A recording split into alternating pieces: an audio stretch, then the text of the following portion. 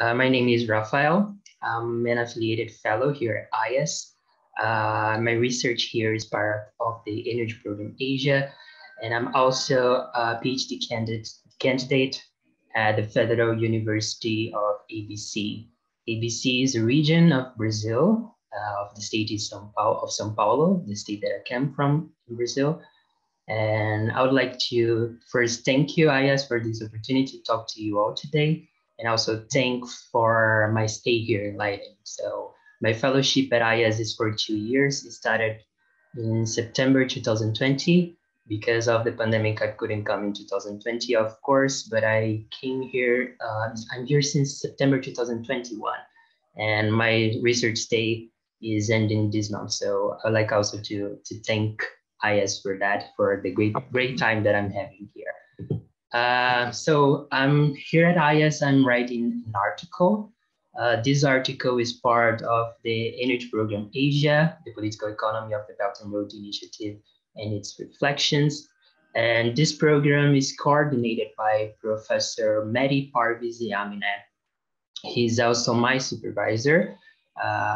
He's supervising this research. And this research program is a program that is conducted by IIAS in partnership with the Chinese Academy of Social Sciences. The aim of the program is to analyze the China Belt and Road Initiative, the origin, the process, but especially the impacts in different countries, especially in Asia, Africa, and the European Union. But for me, I'm looking into Latin America. I'm the only one looking into Latin America. I'm also the only one that comes, the only researcher that comes from Latin America and is looking into this region, like to how are the impacts of the Belt and Road Initiative in Latin America. So going into the research, first I want you to look at Latin America. So in red, you see the countries that are already part of the Belt and Road Initiative. So Latin America has this specificity that not all countries are part of the Belt and Road Initiative. So you can see that the largest countries of the region, Brazil, Colombia, Mexico, these are big economies in Latin America, are not part of the initiative. Argentina joined the Belt and Road Initiative this week, so I have to update the map yesterday because it was 2 days ago that they decided to join, they signed the papers. These 4 economies, they are found themselves in a dilemma, whether reject the BRI because of geopolitical concerns, especially because of the pressure of the United States. We have to remember that the United States consider Latin America as a backyard, and they have a great influence in all these countries. Or these countries can opt to participate in the Belt and Road Initiative, looking into the economic opportunities that this initiative can bring and China can offer.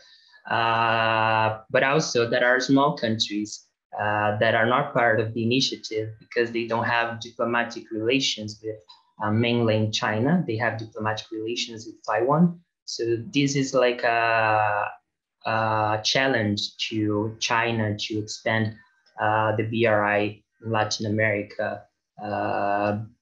So talking about Brazil, that is I'm looking especially into Brazil-China relations. We have to have in mind that Brazil and China have a great historical, political, very close political relationship. These are both countries that they are the largest countries of each region. So Brazil is the largest economy in Latin America, is the most populated country. China is also, they are both developing countries. China is the most populated country in Asia, also economy that is growing very, very fast. So since the 70s, these countries have a lot of similarities and they have common goals in the international agenda. So they work together, especially in multilateral institutions, to achieve these goals. And more recently, since the 2000s, they started to found their own institutions. So they found the BRICS group. that is together with Russia, India, and South Africa. There is also the development bank, new development bank that is part of, is also known as BRICS Bank.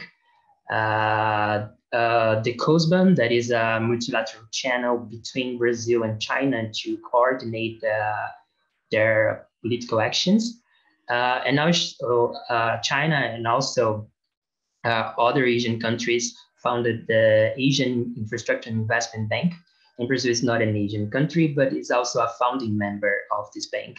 So these two countries worked in the political landscape very close together. And China is very important to Brazilian economy. China is the main trade partner of Brazil since 2009. As I said, is a important, really relevant political partner since the 70s. It has a relevant market to Brazilian exports and ensure access to cutting-edge technologies, and also this important source of capital to Brazil.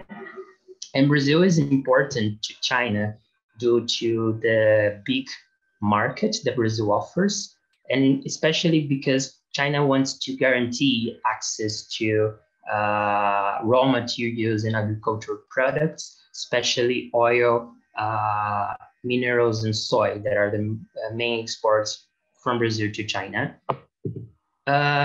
In this graph, you can see that, just a moment here, better. You can see that these are the exports from Brazil to China and other selected partners. So you can see that China is so important to Brazilian economy. So we've considered the exports for the United States, the European Union, and the set of countries of Mercosur. All countries together, they are not so relevant that China is to Brazilian economy. So Brazilian economy today is very dependent of China. Also, China is investing a lot in Latin America as a whole. And in this graph, you can see that half of these investments directed to South America goes to Brazil. But as I said, China is very important to Brazil, but there is a contradiction right now for Brazilian foreign policy, especially because of the triangulation between Brazil, US, and China. The contradiction is that China is way more important to Brazilian economy than the US is right now, but still Brazil cannot just ignore the US, and is in a dilemma on whether deal with these two great powers.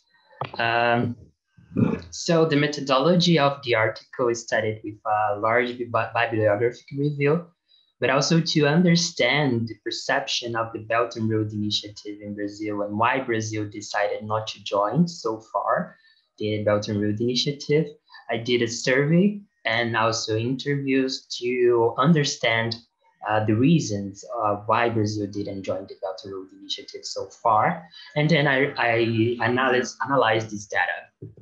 So we have like 86 participants in the survey, and also 8 interviews. So I divided these participants in 4 sectors. We had responses from the private sector, public sector, also diplomats and people from academia. So these 4 sectors, they have different perceptions of the reasons that why Brazil didn't join the Belt and Road Initiative so far.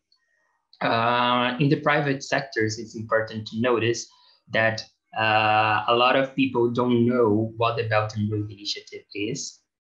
They have little knowledge about the Belt and Road Initiative.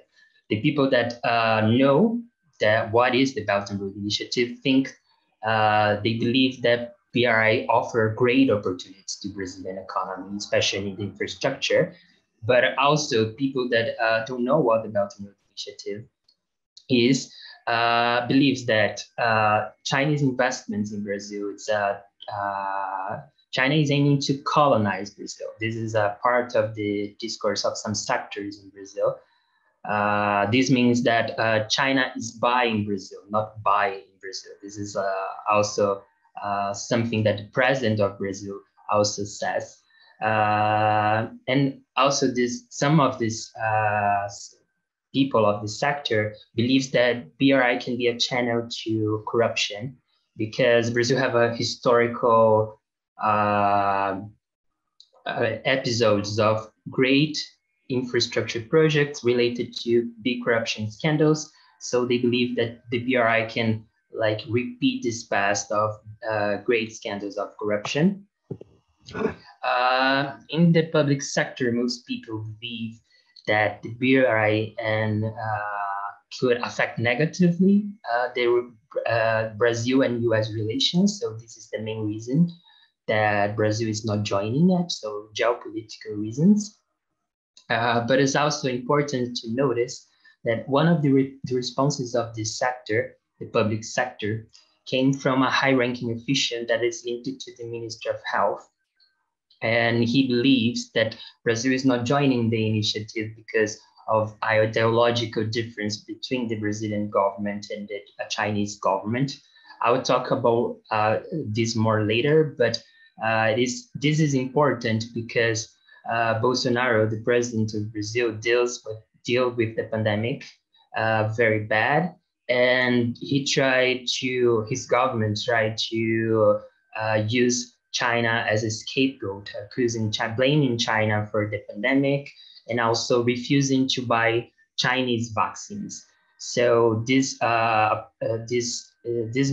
high-ranking officials saying that is because of ideological difference is very important to understand the reasons that Brazil is not joining the BRI. From diplomats, it's very difficult to get answers. So besides the survey, we have to do a lot of interviews with them to get responses. But most diplomats disagree that Brazil-China relations can be negatively affected if Brazil decides not to join the Belt and Road Initiative. And they don't believe that Brazil-US relations can be negatively affected if Brazil decides to join the Belt and Road, but also they don't know what the effects could be. They are in a more neutral position. They don't know if it would be more positive or negative, but this is neutral because they have a more cautious position. They said that Brazil needs to decide if it is joining or not, basing the decision in the quality of these investments, in the quality of this partnership, what the BRI can bring of a new thing to the relationship between these two countries, and also talk about technology transfers. That this is something that the Chinese generally don't offer while investing in Latin America. And in academia, this is the most dissatisfied group of them all about the current situation of the Brazilian foreign policy towards China. And they believe the main reasons that Brazil is not joining the BRI right now is because of the pressure from the US and also the current Bolsonaro government. So there are similarities between these four groups. They all are dissatisfied with the current moment of bilateral relations between China and Brazil. They all agree that China should be a priority in Brazilian foreign policy. They believe that in the last 4 years, years of Bolsonaro administration, there were more setbacks than progress in the bilateral relation between the two. None of them consider China as a threat to national security, as it's the government's grid says. And they all believe that President Bolsonaro's statements have negatively affected relations between the two countries. So this is Bolsonaro. This is the current Brazilian government, and it is very aligned with the US interests. And Bolsonaro's speech towards China includes blaming China for the pandemic. He talked about a communist virus, especially the Ministry of Foreign Affairs of Brazil He has an article saying that the coronavirus is a this is can sound like crazy, but he says that it's a plan to spread communism in other countries of the world. So he called the coronavirus a communist virus. They also talk about new colonization, that China is trying to buy Brazil. And they also have a xenophobia speech, refusing to buy Chinese vaccines. They are against vaccines at all, like all vaccines, but especially Chinese vaccines, only because they come from China. So the main responses, as we can see, points to the pressure from the United States as a main reason, and also the ideological difference between the Bolsonaro government and the Chinese government. This tension between the current tension between these two countries created by the Bolsonaro administration.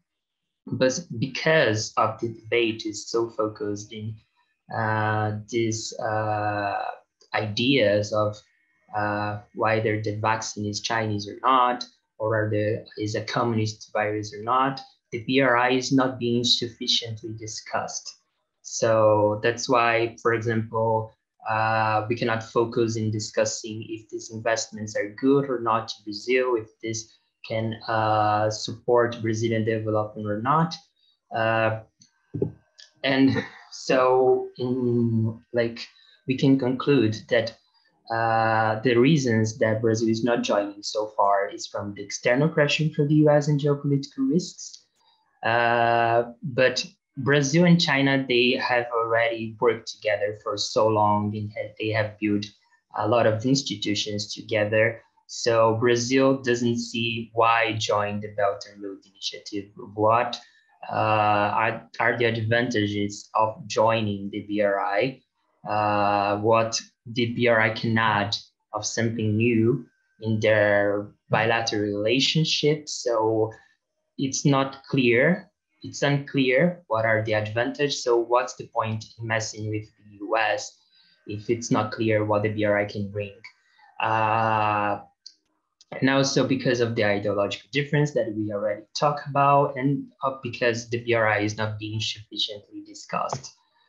In conclusion, China is right now being used as a scapegoat. Like the current administration is trying to create an enemy to put China as a threat, and this mobilized the support of far-right sectors of the Brazilian society, and this ends up avoiding the discussion.